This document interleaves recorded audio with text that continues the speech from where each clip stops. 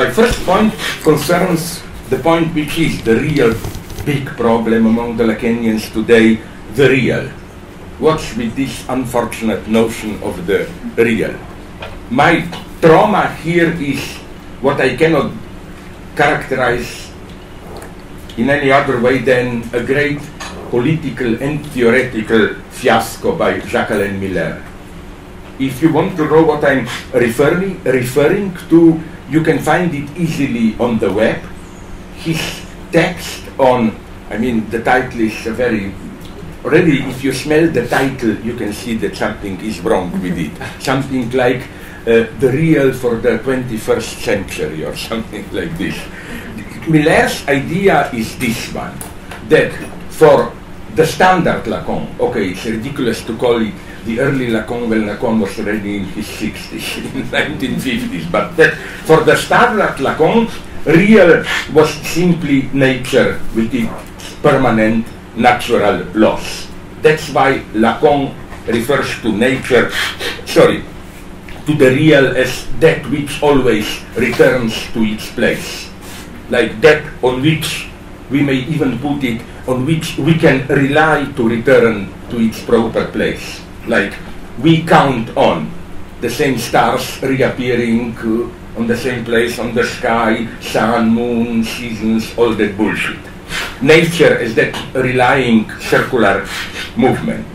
Then he claims, of course, later with modernity, nature was lost its, how should I call it, spiritual background of meaning. The traditional nature, of course, is spiritualized nature, not in the sense that there are necessarily gods or whatever, but spiritualized in the sense that natural phenomena are imbued with meaning, usually sexualized meaning. You know, all these cosmologies of universe coming to be through some copulation or whatever, between masculine and feminine principle, yin-yang, whatever you want. And it's interesting to note how here Plato is much better than Aristotle. I'm saying this because usually it's popular to elevate this unfortunate tendency. Most liberals, even Lenin, falls into this Aristotle as more progressive. Absolutely not. If you know a little bit of Aristotelian ontology, you know that Aristotle re-sexualizes ontology.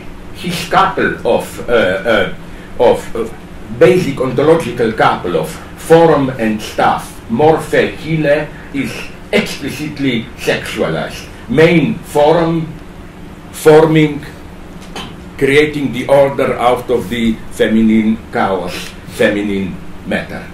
So, again, then Miller claims this, that the modern science, although it introduces mathematical order, it's no longer this spiritualized deeper meaning, I simplify Miller, but basically this is what he says, is nonetheless still a big other on which we can rely. Like Newtonian natural laws, always the same, it's a big other, although Miller knows this.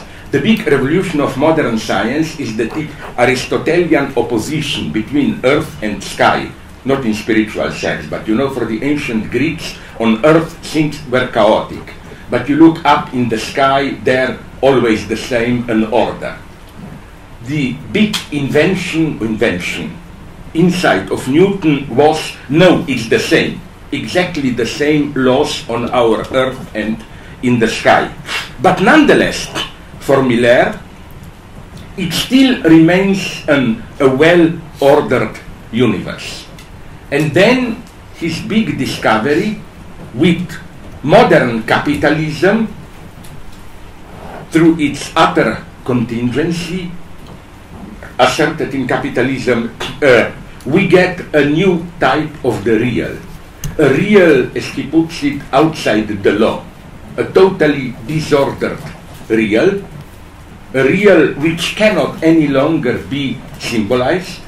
And following this line, Miller even not renounces but relativizes Lacan's earlier attempts of for discourses of formulas of sexuation as something which still belongs to the basically pre-modern order of meaning.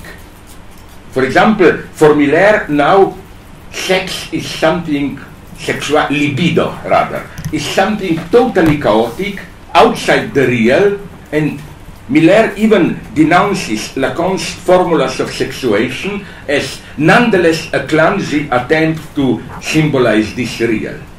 And then Miller, basically, it's a very tragic breakdown, I claim, because he goes so far as to claim that the basic, it's basically a very vulgar capitalist ideology elevated into a Lacanian insight. It's that today everything is becoming contingent, you can change sex, everything is plastic and so on. On the market everything is crazy, dynamic, there are no laws and so on and so on. So psychoanalysis should teach us how to confront this, how to cope with this. I for reasons which are very precise, allow me to briefly present them. I'm totally opposed to this vision. My first reaction is, my God, did this guy ever read Lacan? Miller? Because if there is something really pertinent in Lacan, is that he doesn't substantialize the real into something external, impenetrable, you know, all this pseudo-postmodern poetics of the real as a traumatic outside that we cannot ever symbolize. We try, fail again and again to symbolize it. No, for Lacan, the real is, in a way, absolutely immanent to the process of symbolization. It's immanent obstacle, as it were. It's something in the very structure of the symbolic order which makes it fail. It's internal antagonism, gap, negativity, however you call it. So you see my point. It's not an external obstacle. It's a totally... This is why Lacan is emphatic about how the idea of any equation between real and the Kantian, Immanuel Kant, think in itself, is totally wrong. The real is not out there, impenetrable, and we try to penetrate it but always fail, and all this pseudo-Nietzschean metaphoric also. You know that the real is like looking directly into the sun, too strong, it blinds us, we cannot, and so on and so on. No, the greatness of Lacan, again, is total immanence of the real to the symbolic. Which doesn't mean that symbolic is everything. That's another question. I will address it later. But Lacan's idea, if I get it correctly, is that the real in itself, if you want, is nothing but, as he, Lacan, puts it in his Seminar 20, in Impasse de la a deadlock of formalization, the necessary short-circuit inconsistency of normalization. And the temptation to be resisted is precisely to project the cause of this inconsistency into an external realm, as if in itself symbolic order is consistent, but it is disturbed from the outside through traumatic impacts of the real, and so on and so on. Let me go back to Freud. Just look at his best-known example of a traumatic real, Wolfman, you know, the guy seeing his parents coitus a tergo. But read Freud carefully.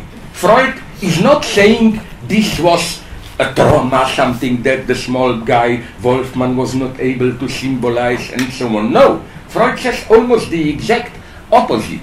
He says that the small kid, okay, maybe, we are not sure, 1.5 years old, saw probably mother and father copulating a tergo. And then, as Freud emphasizes, at that point, he didn't know what to do with it.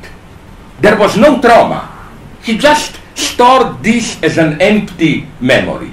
It's years later, around 4 or 5 years, when the small Hans boy began to, no, it's not Hans, sorry, it's that Russian guy, began to be disturbed by sexuality, where do children come, all that stuff, that he resuscitated that experience.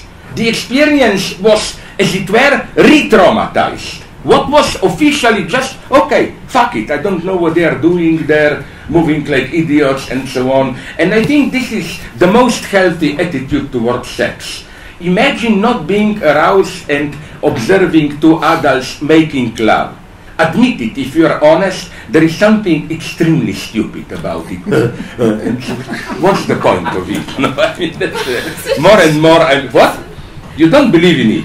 My favorite British joke, if you ask me, is that a lord is doing on the park of his palace, how do you call this in push-ups, you know?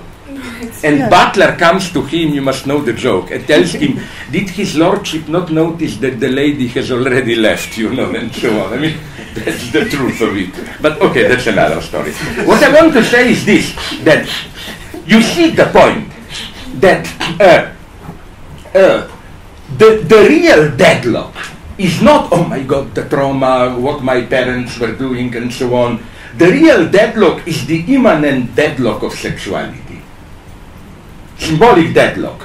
What does it mean, inconsistent, and so on? And the real comes second.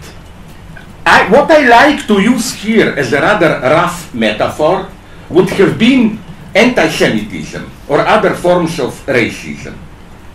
It's precisely the anti-Semitic vision that, you know, we have a harmonious social order, a Jew comes from outside, disturbs this order. Or, indifferent for us in Western Europe now, up to a point we can say there are refugees from the Middle East, whatever you want. My point is that you see the paradox, the obstacle, the inconsistency comes first. The Jew, the figure of the Jew is just an attempt to fill in or to even to renormalize, I would have said, an inconsistency which is immanent. And that's how, haha, I will answer one of your questions. I'm not so bad as you think. Just forget about this for discourses. I hate them so much. Do you have this here? Is that it? Yeah. Is it? Yeah, I can use it. You remember, you asked me, what does it mean? This is the lower part, the formulas of Lacan. This is the male side S relates to woman S. This is very simple to read. This simply means that the male subject relates mostly, it's more open to woman, reducing her to the object cause of her desire. Which, when Lacan says this, we should read into this all the violence implied. You know, that famous subtitle of Lacan somewhere in Seminar 11, where he says, I love you, but because I love in you something more than you, I will destroy you, and so on and so on. I mean, there is even a movie on this. I mean, this would be Vertigo. Scotty loves in Madeleine something more than Madeleine, and so, but okay. Then you have La, the woman who doesn't exist, and she is split between signifier of the barred other, signifier of the inconsistency of the other, and the capitalized phi. Now, what's the main point I want to make here? This aspect is relatively simple for Lacan. Maybe he simplifies it, it's more complex, but basically the way I read it is that in a typical masculine sexuality, when man relates to a woman, basically it has immanently the structure of a masturbation with a real partner. What do I mean by this? We know the common sense definition of masturbation. You do it to yourself, but you just imagine some fantasy, whatever you dream about it. Lacan turns this around implicitly, and his claim is that, but real sex, from the male standpoint, is nothing but masturbation with a real partner. That is to say, even if you do it with a real partner, you use the real partner just as a prop to actualize, to fantasize in a body, as it were. Now, I will not go into it too much, because Lacan's position is not that every sex is that, and so on. But, okay, what I want to go is to this much more intriguing aspect of how the non-existing woman, this division of the woman between capitalized phi, which is usually read as the phallic function, and signifier of the inconsistency of the other. Here I want to elaborate things a little bit. I think it is totally wrong to read this as a sign of the sign of a division of woman. Even Lacan's seminar Encore, where he speaks about jouissance féminine, is often read in this way, as if woman is partially caught into the symbolic order, but partially she escapes it. And then, of course, this part of woman, which is not caught into the phallic symbolic order, then can be given either a positive or a negative spin, of course. You can be a masculine sexist and claim, yeah, women are not fully civilized, fully within culture. Women are just partially civilized, you have this wonderful paranoiac theories. My favorite one, it's horror, but you should read it if you want to get horrified. Now there is a new translation in the United States, I think. Otto Weininger, Sex and Character. The ultimate anti-Semite, anti-feminist. There is even a rumor that Hitler said that this is the only Jew that that shouldn't be killed. Because he was a Jew, he wrote his book when he was 23, Sex and Character, brutal anti-feminism, anti-Semitism, and at the end, since he was a Jew, he killed himself. I mean, no, it was an authentic, tragic position. He drew the conclusion that the best solution for humanity is collective suicide, with which I tend to agree. My favorite movie is Lars von Trier, Melancholia, but that's another question. So what I'm saying is that this false reading, I hope to prove, of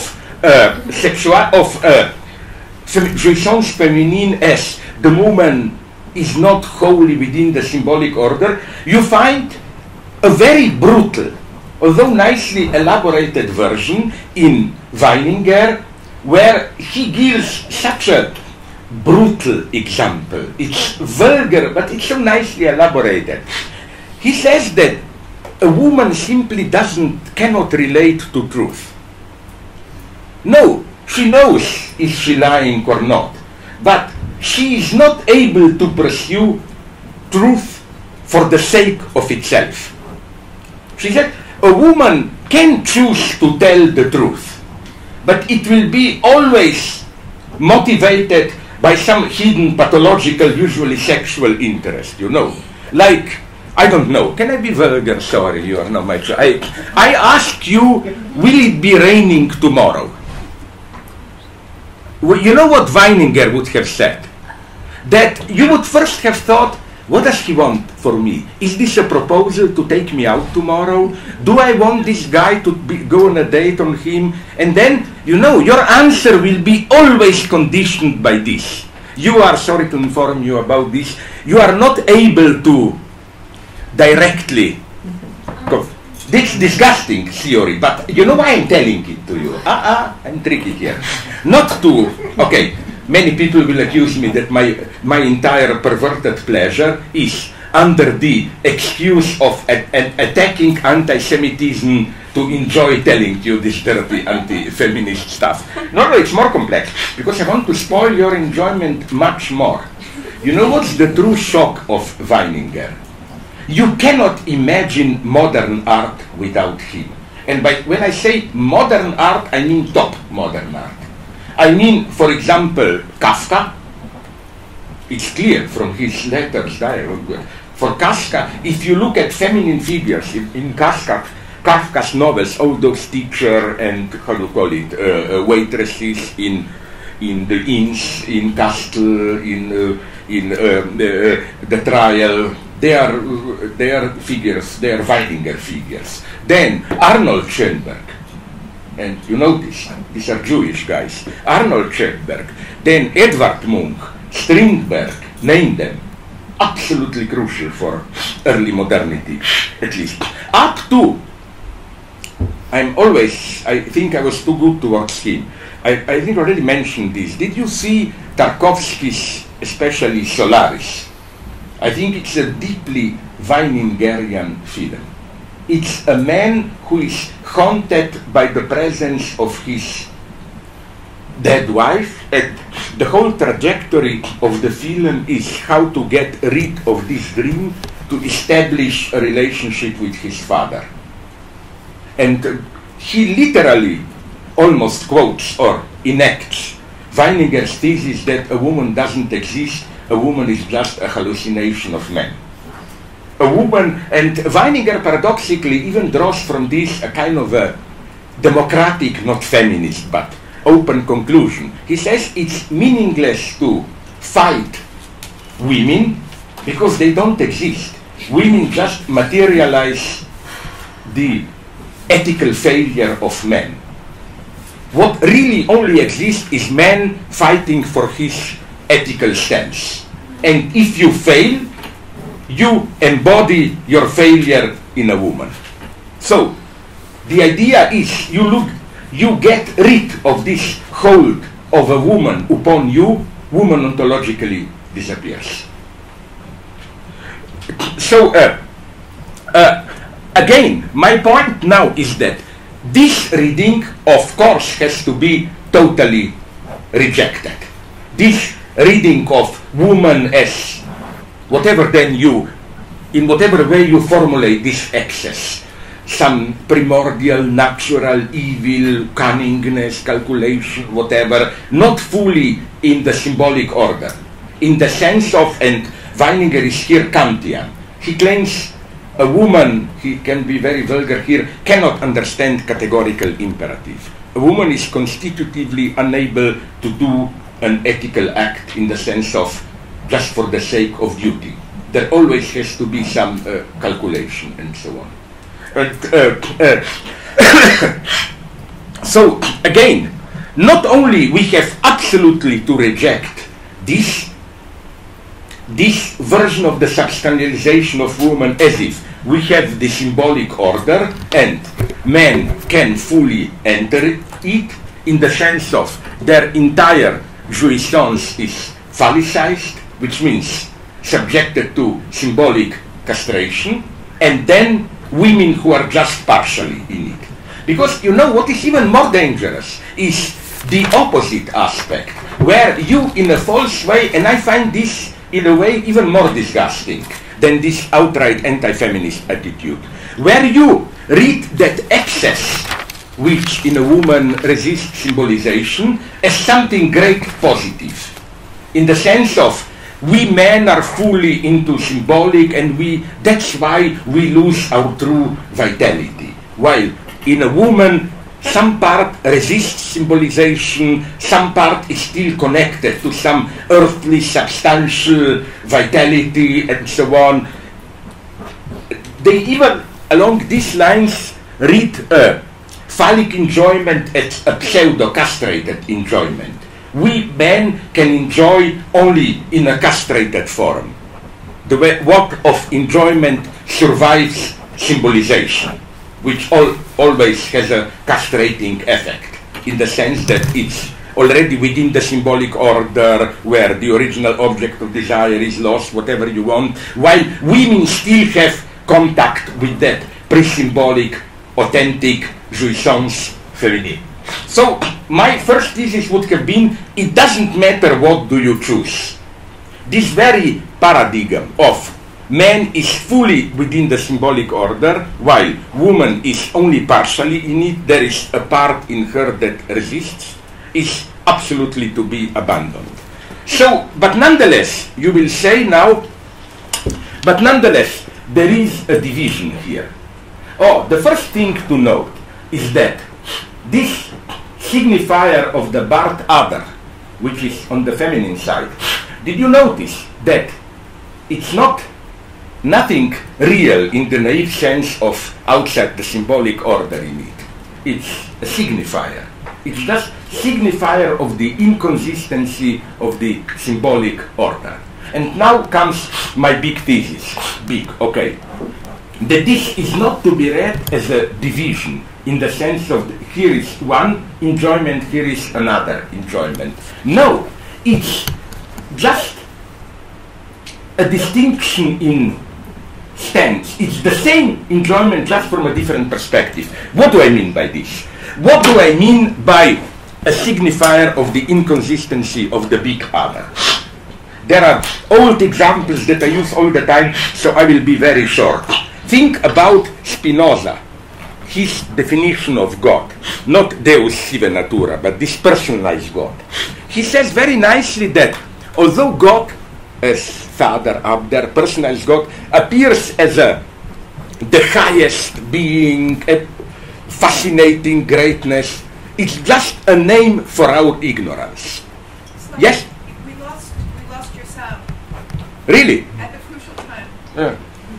My God, this is a wonderful effect. I hope you would start to laugh. You know, it's the same as I always like this. You remember on TV, if you watch opera and then the sound goes off, it's the same as what I was describing as sex done by a British lord, you know. All of a sudden you see the stupidity of gestures and so on. Okay, thanks. I hope now it works.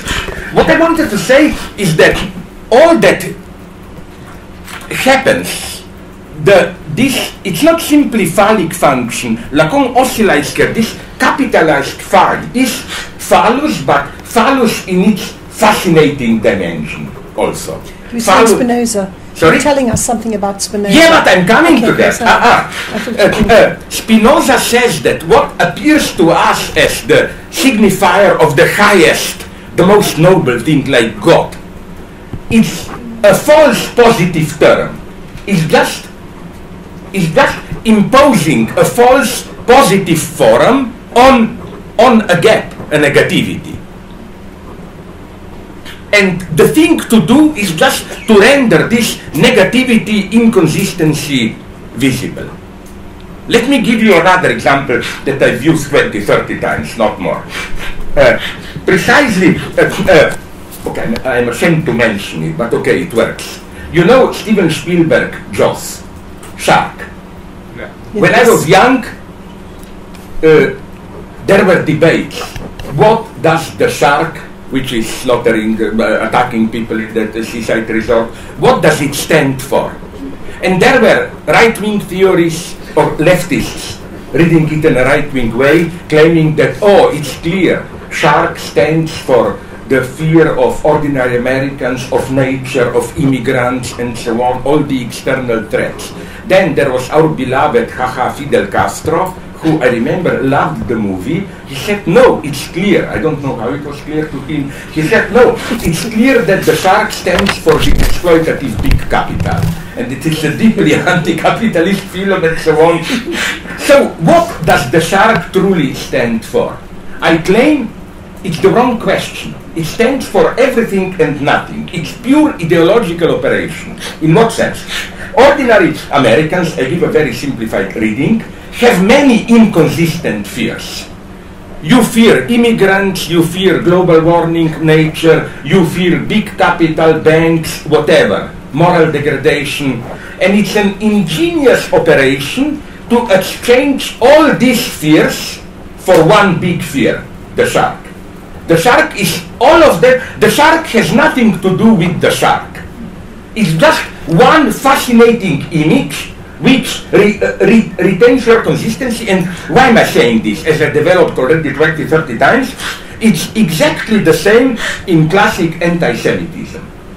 Now, my theory here, I don't want to go into it. I'm here, apropos anti-Semitism, my position is much more elaborated. Because on the one hand, I claim anti-Semitism really exists today. On the other hand, and I was nicely surprised how they were ready to swallow this in Tel Aviv when I gave a talk there. On the other hand, I claim Zionism, the way it functions today, is the latest form of anti-Semitism. But not here. Okay, we'll not develop it. What I wanted to say is that how does the figure of the Jew function? The first in classic anti-Semitism, the first thing you note immediately is that it's the same as with shark. It's absolutely inconsistent. The Jew is at the same time calculating, you know, Jews are supposing just to count money all the time and so on, and sleazy. Jews are obsessed with sex, they want out. So too intellectual and sleazy. They work too hard. This is a classical anti-Semitic cliché about Jews. We, ordinary Americans, British men, we have some fun. Jews, they just work all the night, no wonder they beat us at exams and so on. Over-intellectual, hard-working, and lazy. They don't wash, they smell bad, and so on and so on. So did you see the parallel that I wanted to draw? You have a series of, if you are a normal petit bourgeois, a series of inconsistent fears. You are afraid of being screwed up by big capital, exploited, losing your job. You are afraid of immigrants as a threat of nature, whatever. But the ingenuity of anti-Semitism is that all this inconsistent multiplicity of fears is replaced by one, by the fascinating presence of the Jew. And that's why I claim Jewish plot is a plot in the wonderful double meaning of the term. Plot like narrative and plot like Jewish plot. Jewish plot is Hitler's narrative, which, you know, let's, a very simplified version. Germans were confused in mid-late 20s, everything is wrong, I lost my money in the bank, lost my job, poor people annoying my daughter, whatever. Hitler offers a wonderful, okay, not so wonderful, narrative. It's the Jewish plot. You regain a consistent narrative. So, and this also is the point. Now comes my big point, more theoretical. Jew, in this sense, is one of the great examples of what Lacan calls master signifier. And he says something very precise here. He says that master signifier is the point where signifier falls into the signified. Now, what does this mean?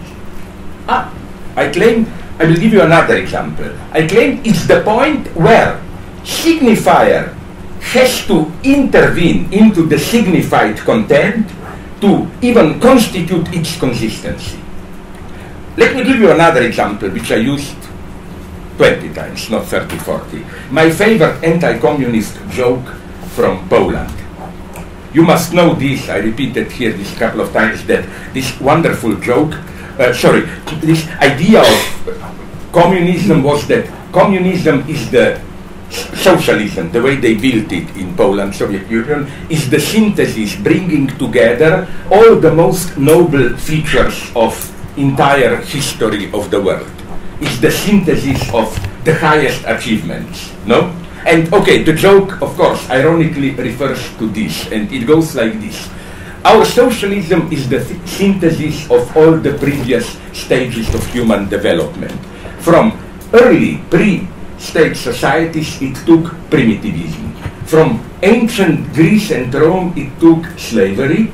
From feudalism, it took brutal domination. From capitalism, it took exploitation, and you got it, that's the beauty. From socialism, it took the name.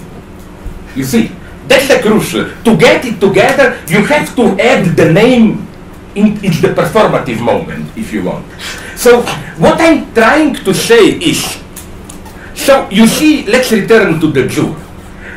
You see, and incidentally, we live in such decadent times. One of the saddest points of how, in our times, irony, even if it's brutal sarcasm, cannot be tolerated. It happened to my Jewish good friend, Udi Aloni. I was with him in some city, German city, where he was staging a theater performance. And the German assistants were very inefficient, you know. They were bringing props on the stage, everything went wrong. And then Udi said something, he forgot that he is not with me, because I talk with him all the time like that. He started to shout at the Germans, where is your German efficiency? If during World War II you were to work in a clumsy way like that, you wouldn't even be able to carry through the Holocaust, and so on, you know. Everybody went pale, and so on, and so on. It was too much for them, this joke. But I think because they were guilty, not because they were so shocked. That's another story. So let's go on. I hope you got what I was aiming at here. Imagine the Jew as long as you are within anti-Semitism. It's the fascinating presence, the Jew or the shark, this mega fascinating signifier, no?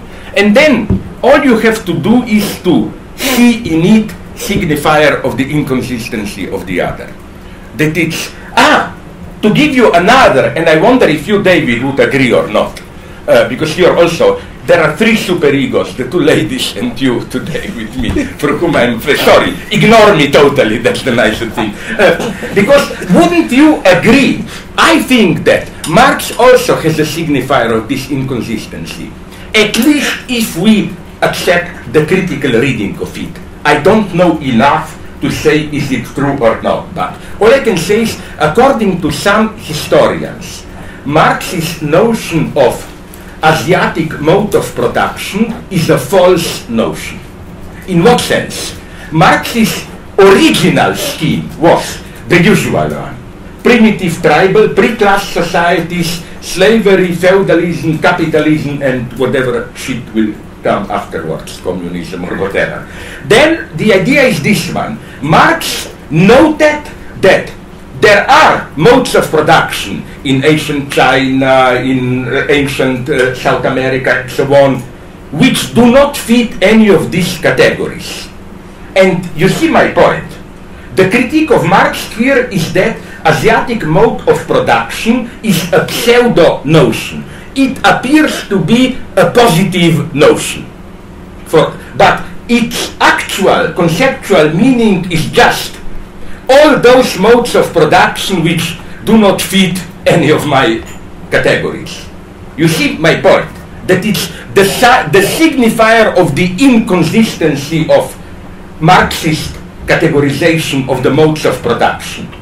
It holds the place within this categorization of all that does not fit into it. It's, if I may be a little bit ironic, it's like that LGBT plus. This is the plus, no? And it's not that I'm making fun of it. Rather, the theory, but I will not go into it now, the theory of structural linguistics, semiotics, and so on, is that every system of meaning needs such a pseudo-element, an element which is a stand-in for what is excluded. And again, Lacan's name for this is master signifier. And the whole point is to see in the master signifier, which appears to be the highest point, oh, that's it, God, whatever, the signifier of the inconsistency of the other. And that's crucial how we read it, because what some Marxists call, and they are right calling it, class struggle essentialism. They read class struggle like this, the ultimate meaning, you know, the secret meaning, the ultimate meaning of all phenomena in our history is class struggle as the ultimate guarantee of meaning. Like, you want to learn what a certain phenomenon really means, look at its role in class struggle, and so on and so on. But I think there is a much more refined meaning of it.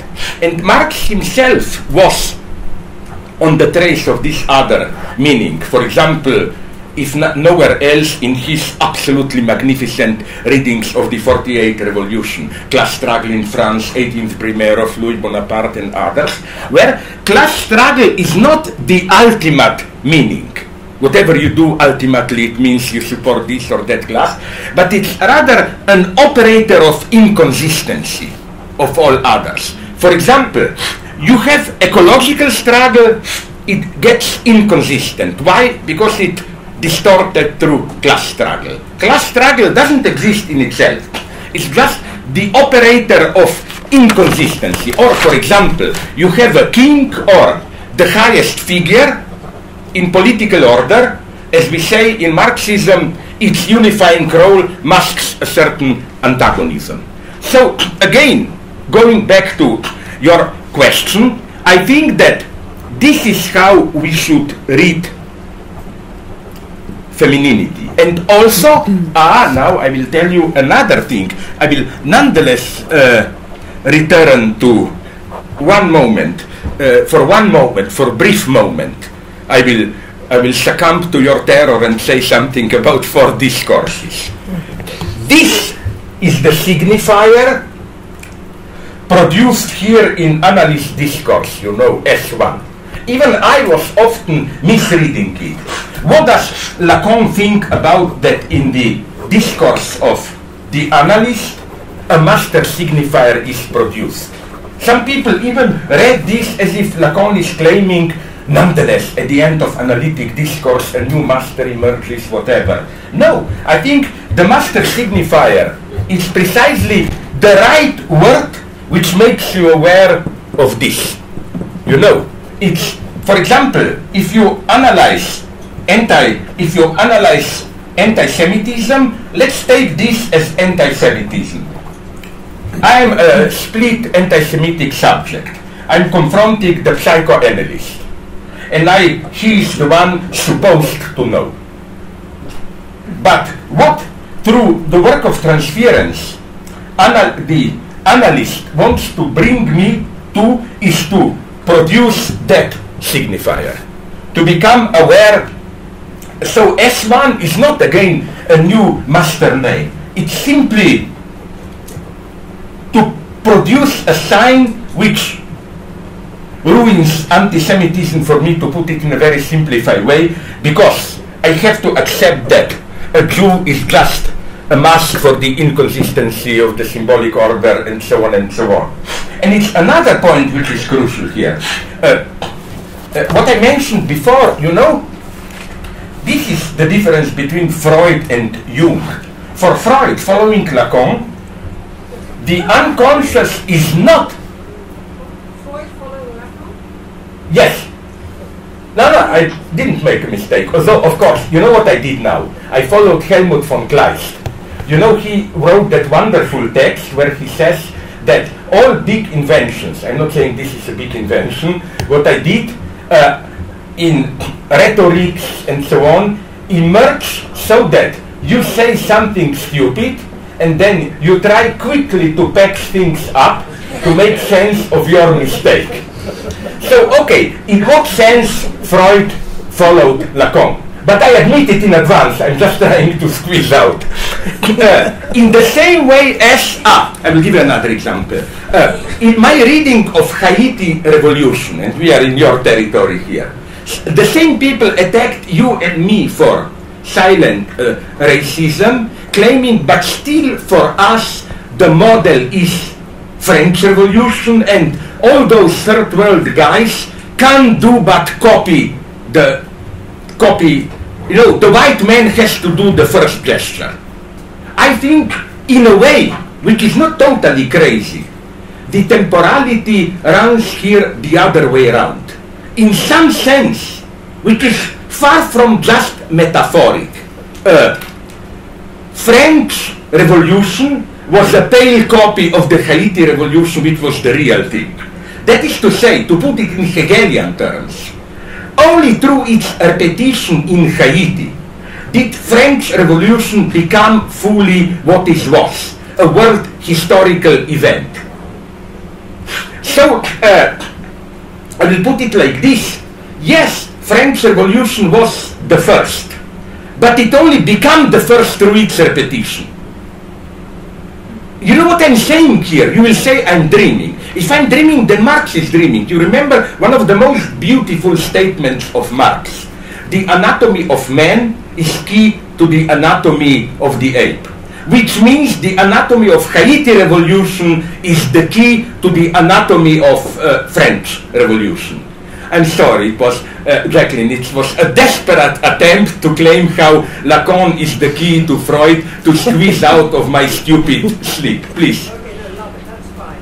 But, Yeah. You knew there was a but, and it's about your full discourse. Yeah. You think you don't really want to talk about.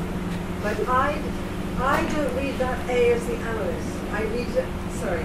I don't read the A as the analyst. I read it as the objet quotidien, which is to say as the object of fantasy. Yeah. And I see the analytic discourse as the objet quotidien in relation or non-relation with the subject who is barred. Yeah. And that propels the dominant signifier and the chain of language beneath the bar of inflection. And that's why it's only a quarter term from the hysteric. Because and therefore the hysteric and the discourse of the analyst are so intimately connected.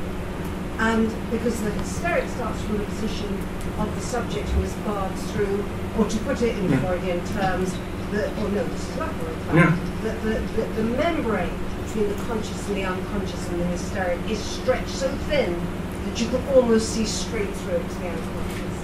Now this is where I want to come back to what you're saying about the two positions, your two critiques of the idea that women are not quite in the symbolic in the same way as men. Because I have more time for that than you, but I have time for it in this sense, not some reification of women's place outside civilization or her substantial being in a primordial nature. I totally agree with you. But the woman is related to the position of the hysteric, and therefore a quarter term from the discourse of the analyst is surely, and you may well disagree, Lacan's way of saying she is situated differently in relationship to family knowledge. And for me, that gives her an advantage. Yeah. No, sorry, usually I'm in a paranoia with you. I expected you to be closer to our beloved Norman Bates, but you were a kind Norman Bates today. No, sorry, I totally agree. You know with what I especially agree? This crucial link between hysteria and analysis, in the sense that if there is one good thing about Freud and Lacan, is that they are far from this depreciation of hysteria, which was unfortunately, even I am unfortunately old enough to remember, one of the key elements even of the 68 discourse, at least the way student revolution it popularly functioned. The idea was this one. Hysterics are women who just provoke the master, they don't want to go to the end, they oscillate, but a pervert is the true one, he goes to the end. Or even the formula was popular, what hysterics only dream about, perverts go to the end, they realize it. I think it's absolutely here to return to what was clear to Freud already, where he says, although apparently pervert subject, openly you do whatever, but Freud says something very interesting. He says that nowhere is the unconscious more subtracted, more enclosed, more out of reach than in perversion. And authentic psycho, and even I think this has to be linked to something which Lacan emphasizes when he says that every power, every structure of political power authority needs a pervert as its obscene shadow to sustain it. So it's not, perversion is not subversive in this sense. Every strong power, the strongest it is, the more it needs a pervert. And again, against this, we should absolutely celebrate hysteria.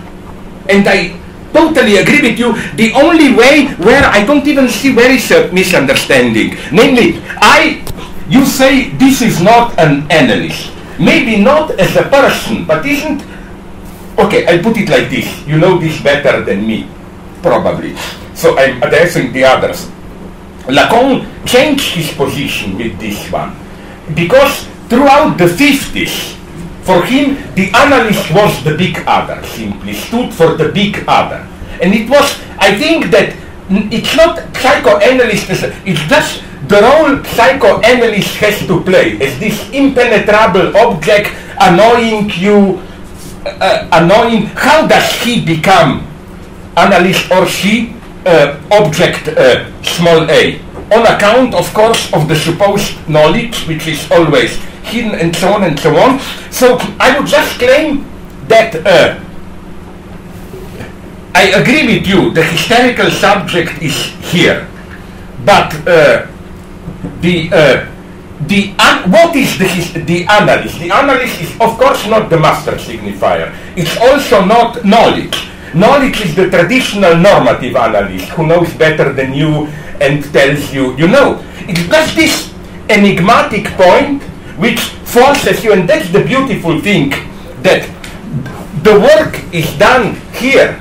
Okay, Miller, in one of his better bad taste jokes, pointed this out when he says that psychoanalysis is even better than capitalism. In capitalism, the worker works, but is paid a little bit. In psychoanalysis, you, the patient, have to work and you have to pay for it. You know, it's kind of an ultra cap. Sorry, yes? Can you just explain how this notation works? Okay, I tried to avoid this, but okay. Can I just finish one point, literally 2 minutes, don't be afraid. Before I go on, just one point, what I said there about the real. You know where already Miller is wrong. He should have read Lacan, who knows it. Ancient Aztecs and Incas, all that, they were not as stupid as they may appear. You know what's so crucial? This is the big enigma of their sacred rituals. Why do they sacrifice people? Or whomever, slaves, whatever. You know, human sacrifices. That's the mystery. Not what you would have expected to. It's not the usual thing. We go hunting, we sacrifice things so that we will have luck in hunting, or we don't get enough rain, etc. No, the miracle is that they were sacrificing so that the most ordinary expected thing would happen. They were afraid that if they don't sacrifice, next day the sun will not rise, and so on and so on. I found this an absolutely crucial insight. In a way, they already knew that natural order is, what we misperceive as natural order is sustained through a symbolic ritual. They were not stupid. Already their real was not this simple, stupid, natural real. Then, just the final point, then I will return to the point, about this postmodern, whatever today, real. Miller should have known it, that what appears as what we are witnessing today is, let's call it, denaturalized nature. But where do we encounter it? I think that the true horror of modern science, horror for the traditional view where we have a clear distinction, nature, culture, and so on, is not everything is becoming culture, but that even nature is no longer nature as it should be. For example, because of the industrial effects of science, I think that what we are getting today is this freaks of nature. You know, I was always afraid. I remember as a child there was a report in our newspaper. You know, sometimes it happens, this horror. A cow with 2 heads and 3 legs is born, and so on. But that's what we are doing today. This freakish nature. And that's like, so it's not, what is happening today is not some nature outside, no. It's simply nature affected by technology, which means there is no nature.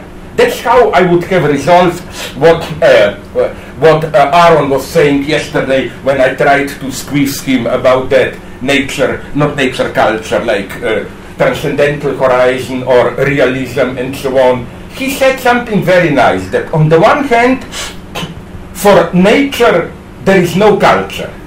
For nature, if it's even meaningful to talk about like that, for nature, everything is nature. The difference, nature culture is not immanent to nature. As far as we can talk like that, it's too naive, I know. But for culture, the moment we are in culture, then every notion of nature is culturally mediated. No matter, however, you try to get at pure nature, it's culturally mediated.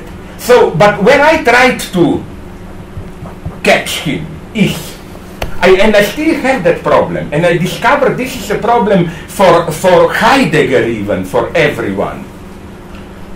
How to make philosophical sense, now I'll say something horribly naive, but I want it, of the simple fact that somehow we all assume that we are all humanity, part of nature, that we developed out of nature. Is it? Because even today, philosophers of science, even who are full naturalists, they still made an exemption, a transcendental exemption. They claim that, yes, we are part of nature, but to scientifically explore it, that's Habermasian position, you have to presuppose the discursive logic of rational scientific argumentation and so on, which is always already here, and you cannot deduce it out of nature. Now, what's the position here? What I'm desperately trying to do is not to return to any Friedrich Engels style of dialectics of nature and so on, but to elaborate a much more refined model where, of course, where the transcendental, this idea of, whatever we do, always already we are within a certain discursive or hermeneutic horizon of meaning, we can step over it without falling back into a naive realism. And I think, for me, modestly, this is the big philosophical problem today, and I will not bore you with it now, but I already sent to Medicine Today. I will be here for 3 days in end of October, beginning of November, and I will talk precisely on that. Psychoanalysis and philosophy and this problem. Okay, now, my God, okay, let's do it. Okay, let's do it. But it's like, I hate you. When we communists take over, try to prepare your dossier for Kulak, your confession, how. I can suggest the beginning, like already when I was a small boy, my parents educated me to hate the working class. Begin with that. Sorry. Okay, let's do it. I will nonetheless do it. The first thing is with Lacan that there are so many problems here, but the first one is that you never should forget that the whole scheme here is simply an articulation of Lacan's formula of signifier. Signifier represents subject for other. Lacan oscillates here, we don't have time to interpret it. For other signifiers, another signifier, you have all the variations. So it's simply, subject is represented by a signifier for other signifiers, but this operation never works out. There is a remainder, and this remainder is object Mollet. Object Mollet is that part of meaning which escapes meaning, and so on and so on. And that's why it's very important. On the lower level, we have here practically the formula of fantasy, which I read in a very simple way. I say something, of course, my statement intervenes in the symbolic field, but it's forever. Imagine this lower level as an enigma of, but why did I say this? What was the meaning? What was behind? And I claim fantasy for Lacan answers precisely is an answer to this abyss behind every meaning. Like, you said this, but what did you mean by this? Why? Why? And fantasy answers this. Like, even in social life, we have a hierarchic order, things are enigmatic. A good racist has an answer. It's enigmatic because behind the visible hierarchic order there is the Jewish conspiracy or whatever. So this is the basic form. Forget about function of the master. This is simply the signifier that represents you within the symbolic field. Symbolic representation, again, ultimately always fails, and it's precisely that gap. We can even put it like this, that the signifier of the lack of the other is here. And here, to fill in this gap. But, you know, because again, as Lacan points out, in human communication, behind every meaning there is always this question. But why did you say it? But why? And you cannot get at the end of it. My favorite example here, it's a very stupid one, is because I like it. I don't know how it is here, but from what I heard, Susan, you can correct me, in American academia, let's say I give a talk, and I ask you, how was my talk? You think it was shit, but you are too polite to say it openly. I was told that the way to say it, that the standardized form is to say it was interesting. It was interesting means to say it was shit in a polite way. But what's the enigma here? The enigma is that now, if you are a naive humanist, you will say, why not be open and say it was shit? The meaning would already have been different. If you tell me it was shit, I would have the full right to be shocked, because the statement it was shit implies much more. It's not just a qualification of my talk, but it's absolutely an additional personalized aggressivity. So, if you tell me it was shit, I would have full right to tell you. But if you really meant just that it was shit, why didn't you then tell me that it was interesting? I would have full right to say. And you see Lacan's idea. Fantasy enters here to fill in the gap in symbolic interaction, this enigma. You are saying this, but why are you saying this? And so on and so on. That's the fundamental form. Lacan calls these four places agent, truth. The truth, I think, also can be called the position of enunciation from which agent is talking, then the other, addressed by the agent, and product. Product here, I think, is not just product in this elevated sense of end of the production process. It's more product like remainder, like what remains, what falls out even as undigested, and so on. Then what Lacan does is turn this around for one quarter.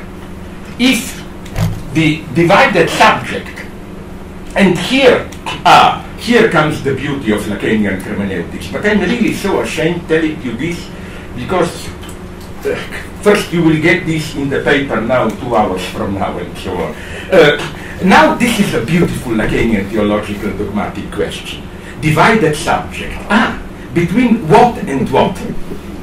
This is a big question. For Lacan, it's not simply conscious, unconscious. The only consequent answer is between something and nothing. The subject is divided between something, the signifier that represents him, and the void, nothing.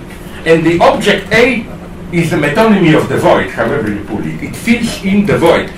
Object A, as Lacan put it, is another of these false objects which just fill in the gap, which are just a positive form of the void. Okay, so what happens when, that's the beauty, hysterical discourse.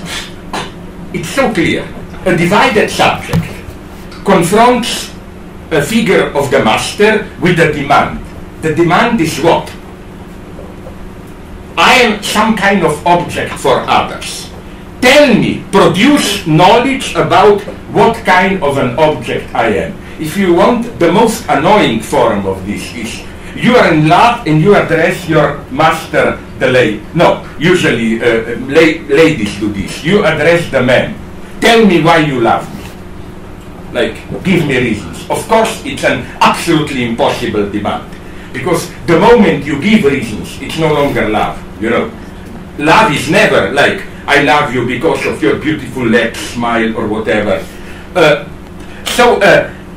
And again, knowledge is produced here, which is why Lacan even emphasizes that science, not as part of the university machinery, but creative science, inventions, are part of discourse of hysteria. And this is the original, for Lacan, position of the subject. You know, all that bullshit of desire is an open desire, the question of desire, I never know what I want. That's not for Lacan the original enigma of desire.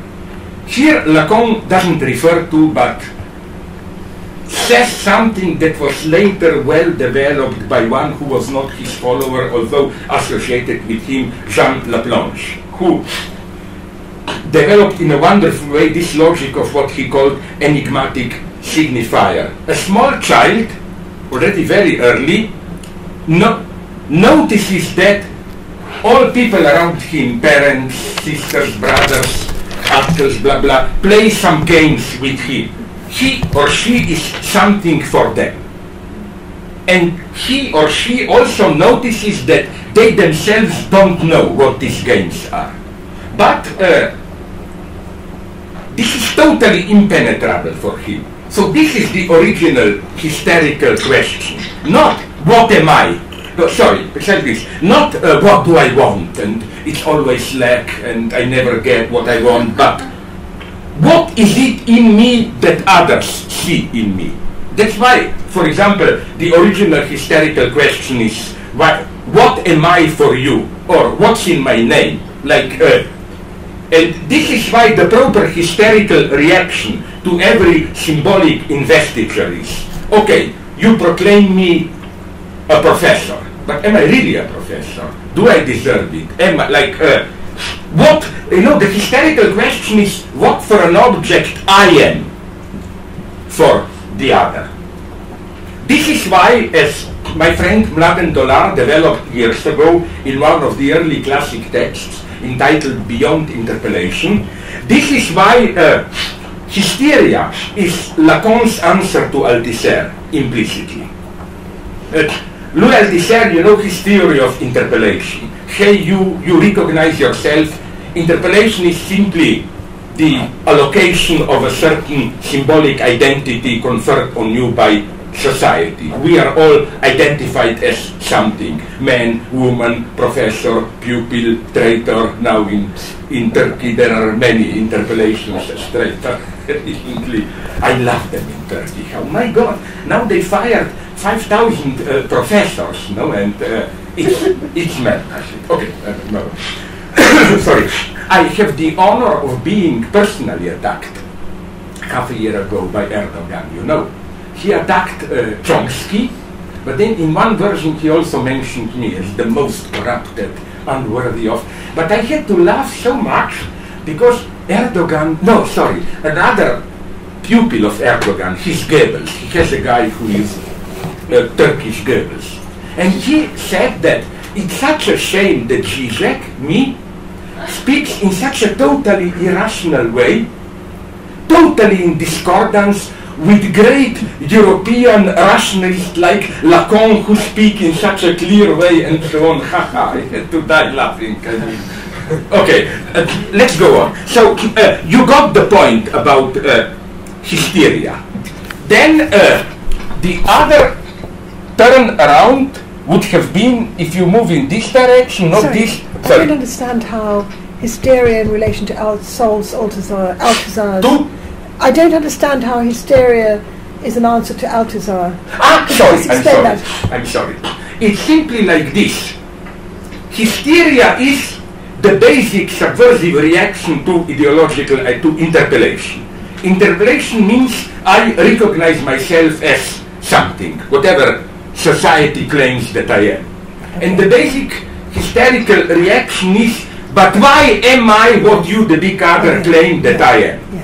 And that's, this is how I even read one of my favorite, you know, I'm a kids guy, don't kid me, I like pre-Raphaelites. And you have that wonderful painting, no, I'm non-educated here. It's not Rossetti. Who painted the moment when angel comes to Mary? Is it Hunt? I don't know. Sorry? I think it's Holman Hunt, isn't it? I don't Yeah, know. yeah. But what I like is how furious she is, the horror. Basically, it's a hysterical reaction, wonderful, of a woman. Like, you are telling me that without fucking I will have to bear God's child. What the hell? Why did I deserve it? Like, she is furious at this interpolation. And even my friends told me that this is the nicest part of Jewish legacy. The idea of why didn't just God leave us alone, you know? Why were we to be elected people and so on? It would have been so nice to remain there barbarians in the desert and so on. That's what Moses tells God when he calls him. It's right there. What does he say? He says, "Why me? I can't speak. My brother's a lawyer. Go talk to him." Yeah. That's I know.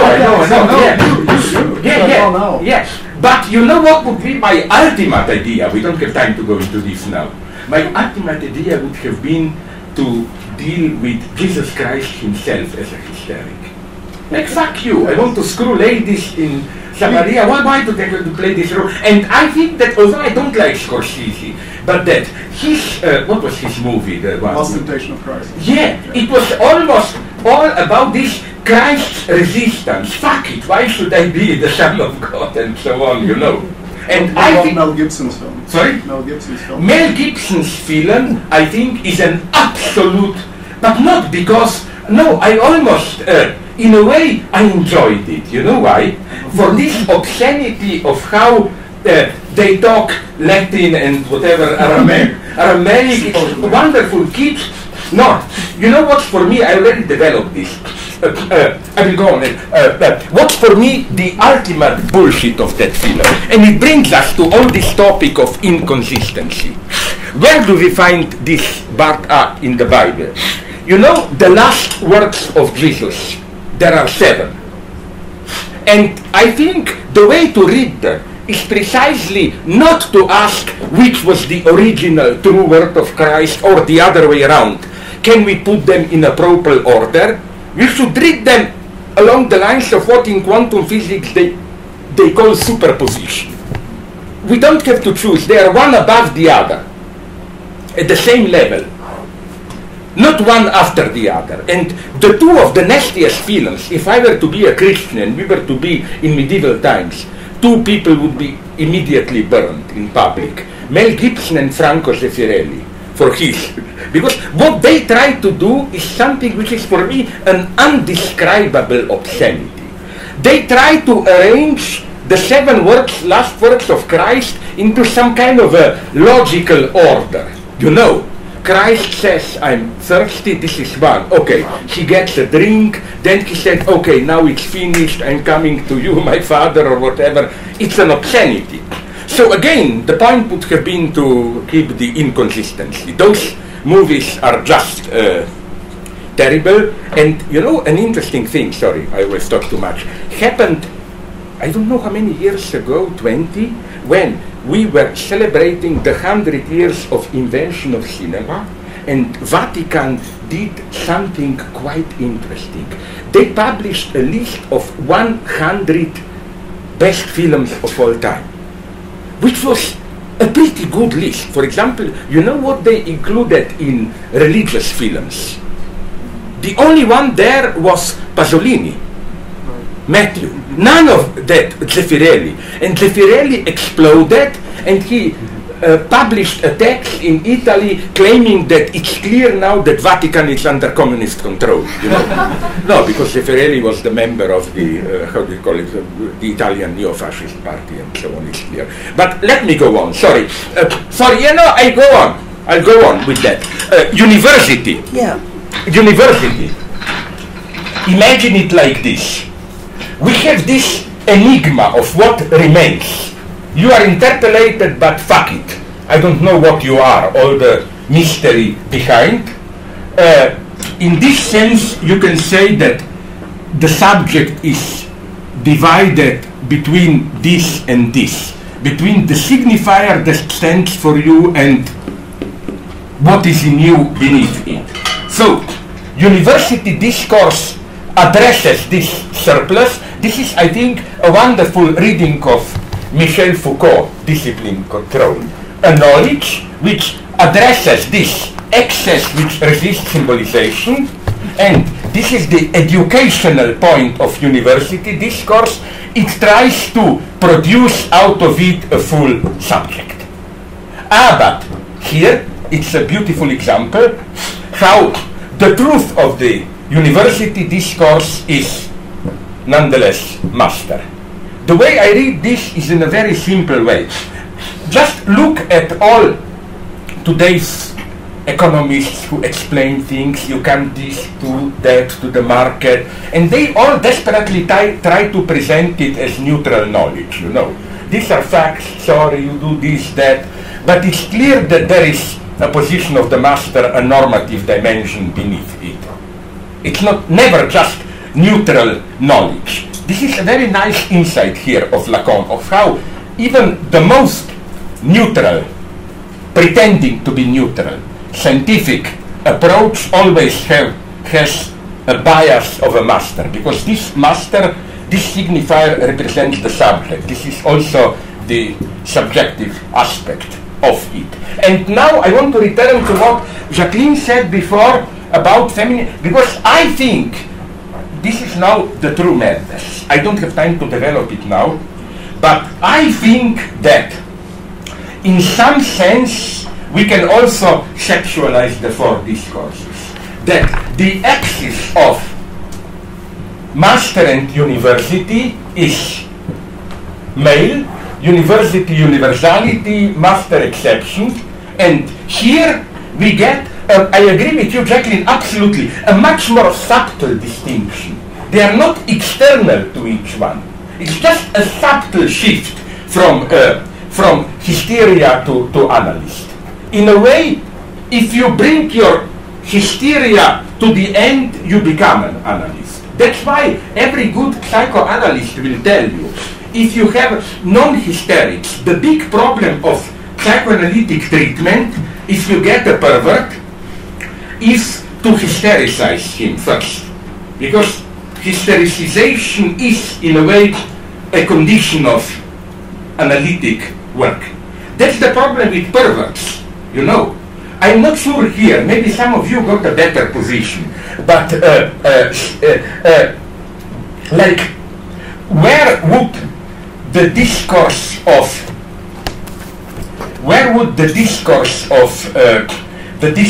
of perversion fit here? I'm tempted to say, but I'm not sure that perversion has the structure of university discourse.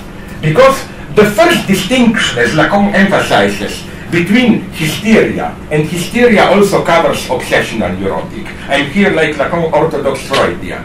For Freud, obsessional neurosis, compulsive neurosis, is a subspecies of hysteria. It's not a...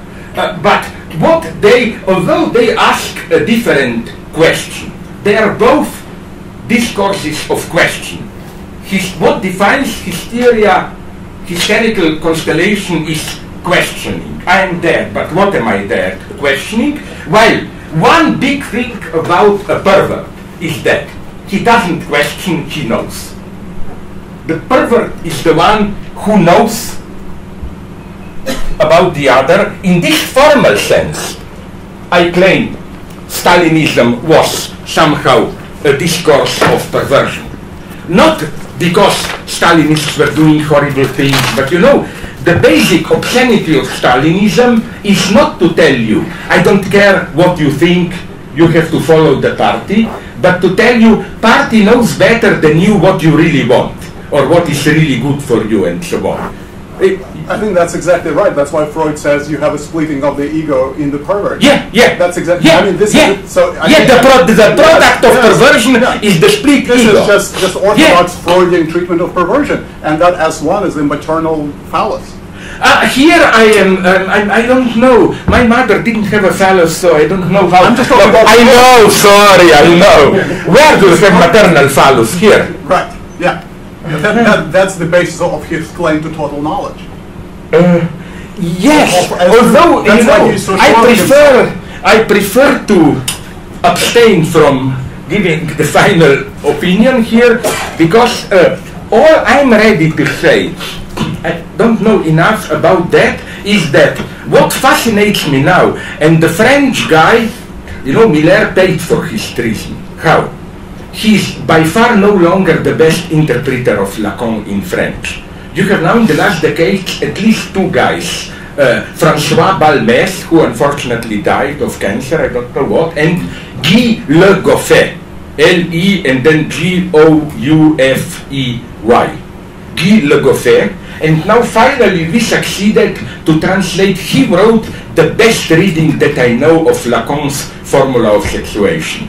It will be translated for, I think, Northwestern University Press now. And what I want to say is that Goffet has wonderful insights on what does Freud mean by potence and impotence and omnipotence and so on.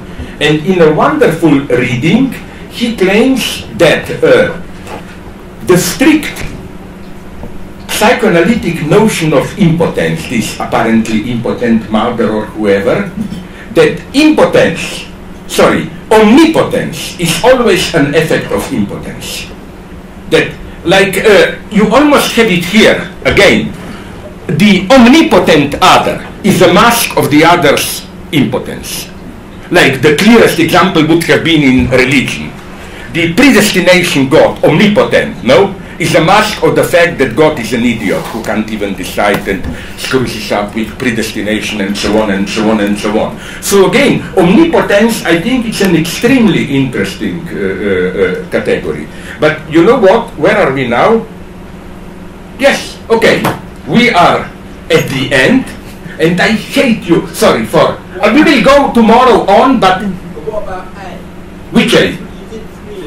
The analyst. But I began with the analyst. I didn't. The analyst here. This is now. I thought it's clear. Relatively simple. It's simply that you are in analysis, and the analyst should never play the normative role of I know better what you. The knowledge is just the presupposed knowledge in transference, but the analyst has to provoke you through his non-commitment, frustration, and so on, to produce a signifier which of your signifier of inconsistency. Maybe I will try to develop this tomorrow. Maybe a good example of this signifier would have been as if a good punchline in a joke, you know, like all. And here I have the nastiest example how Lacan was imperfect. In his seminar for the something on unconscious, formations of the unconscious, it's so crazy how Lacan himself is sometimes the worst anti-Lacanian. He quotes that perfect joke and misses the Lacanian point, the punchline. The joke is, you know, about this East European, how do you call it, matchmaker, who tries to sell the woman to the potential guy, bride, no? And, you know, the joke is that for every negative feature, he finds a good reason, no? Like, the bride complains, but she is ugly. The guy says, okay, so you will not have to worry that she will deceive you. You know, nobody will want to. And so on through all. The guy says, but she even cannot read. The guy says, okay, you will not have to worry that she will talk back to you. She will just in silence. So all this, and Lacan then says, it's incredible. He says, and so on indefinitely. No, it's not and so on indefinitely. It's a wonderful, precisely the new S1 reversal, where at the end, the bride-to-be produces a feature which you cannot in any way present as a good reason. And you know what you must know what the guy, how to call it, matchmaker asks. But what do you want her to be perfect or whatever, you know? After all, I think that, you see, something like this is how I read S1 produced in analyst discourse. It's just a signifier which prevents you from continuing with the perverse game of endless repetition, whatever, and so on and so on. So again, here is what I propose now, because there are so many other things to do as always. Jacqueline, I read your text, thanks very much on that, and you know what I want to refer to tomorrow? You have towards the end, because I cheat, I always look at the end, at the punchline. I'm sorry. Usually people complain, even in restaurants, that I speak too loud, so I'm not using it. You remember towards the end of your text on trans, you mentioned this option of maybe sexual difference itself will disappear and blah blah. Well, I want to go into that. Is this a real prospect of brain sciences, blah blah? Because I want to, so much new age or technological nonsense is written there, you know. But I think there is something real going on there. We cannot just dismiss it, and I would like to go also a little bit into that tomorrow. But I will go on with 4 discourses, and I hate you. You know why? Because I have to break my word and really say something a little bit about 4 discourses. But the big thing remains, where do I see capitalism? But again, that's the deal I'm making with you. Now, literally now, in half an hour, you will get 35 dense pages of the text, where I explain all this and capitalism, and what I propose, so that tomorrow is the last day that we don't lose time, we can maybe even begin by some of you attacking me, reacting to that. And you know me enough to know that whatever you say, I will find a way in replying to you to talk about whatever I want, you know. So don't worry about that, you know. So, but what do you think, Jacqueline? You know what's my problem here? I don't totally subscribe this for discourses. Like, I have these problems. Is this a non-historical, like, eternal formula? I am more tempted to read it in a historical way, that Lacan is simply putting into a formula a certain modern dynamic of disintegration of the classical master, and then where this can lead us. As strictly something historically limited, you know. Lacan is here for me caught in the same problem as, for me at least, either Judith Butler or Ernesto Laclau. Look, if you look, I asked this Judith once, her theory of this, all this, you know, gender trouble, performative construction of, I asked her a simple question. Is this simply a trans-historical theory, so that already a primitive Neanderthal half-ape men were discursively constructing their identity, or is this a specific theory of our post-traditional era? Now, what I prohibited her is to say that it's both at the same time in this pseudo-Hegelian way, that something which is eternally true only becomes visible as such today. And sorry, before I give you the word, I have the same problem with Ernesto's hegemony idea. Is it that already Neanderthalians were fighting for hegemony? Or because on the other hand, Ernesto's theory of hegemony is so clearly historically conditioned. So how to bring these two together? Strike back. I will simply say that the discourse of knowledge and diversion you put up on there is the discourse of totalitarianism. That would be my answer. Yeah, so that's what I think Lacan is talking about, and that's the moment that conditions his theory. But Lacan is here cheating, you know, in what sense? I will tell you. He is too general. Sometimes, for example, I know he says about Soviet Union that if there ever was a university discourse in power, it's Soviet Union and so on. But at the same time, he claims modernity as such. Sometimes he claims capitalism is universal. He cheats there, and maybe it's simply something quite sinful for Lacanians to say, that maybe this theory is simply not strong enough to catch the historical specificity. I mean, you know what's my position here? I'm a good Christian, but in a Marxist sense. By this I mean, I am for trans-historic universality, but every trans-historic universality has to be historically specified. No, this absolute, Marx knew this and so on. Okay, Tomorrow we go on. Today, pray for me that I will survive it. I have to go. I couldn't say no to the theater. Can you imagine me in a theater sitting for 3 hours to see Richard III? I already did my duty. I saw on Wikipedia the narrative so that if I fall asleep I will not miss anything. But I have to do it because Sophie hinted gently that Rafe wants me there and so on. And I already said in advance that I will be very tired afterwards, because admit it, even if you are against death penalty, there is one situation where death penalty is justified. If I meet Rafe Weiss after the scene and he looks at me innocently and says, Slavoj, I don't care what you say, even if you were disgusted, this is pure lie. But just tell me, please, what was your impression, you know?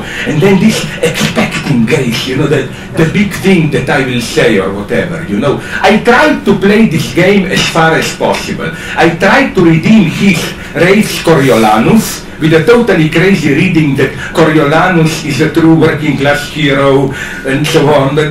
I didn't believe in my theory. But with Richard III, you know what's my problem immediately with Richard III? I'm maybe here reactionary. I'm for him. I'm against Tudors. I think he was the last good king. I read history books, laws that he enforced. They were pretty progressive. He was the first king to explicitly tried to push legal equality of common people. He was absolutely not this type of... And on the other hand, I believe if there were arch-Stalinists, these were the early Tudors, and they were rewriting history like crazy to justify their claim. Sorry. You can tell him it's interesting.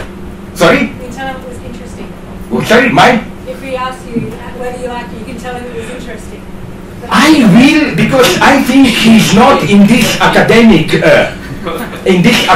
stuff, so he will, nice, I'm glad that you say this, Slavoj.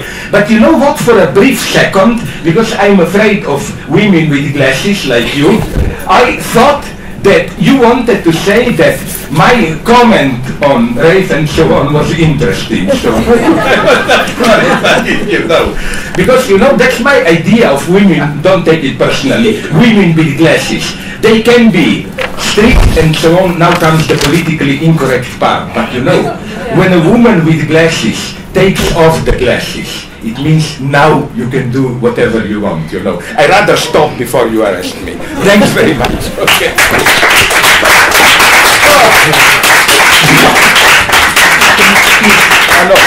Is Madison still here? No. Okay, but maybe she already sent it to you, no? She promised me again that she will... Sorry? Oh my God, I hate you, these efficient digital girls who know everything. Sorry? Will you do about the Catholic discourse tomorrow? Can we start with that? Yeah, okay, no problem. Professor, Yeah. can you please say my book? Yes? Peter McClure is right. Like the country. Two? It's great. It's great that you did it. Okay. Thank you. Peter McClure.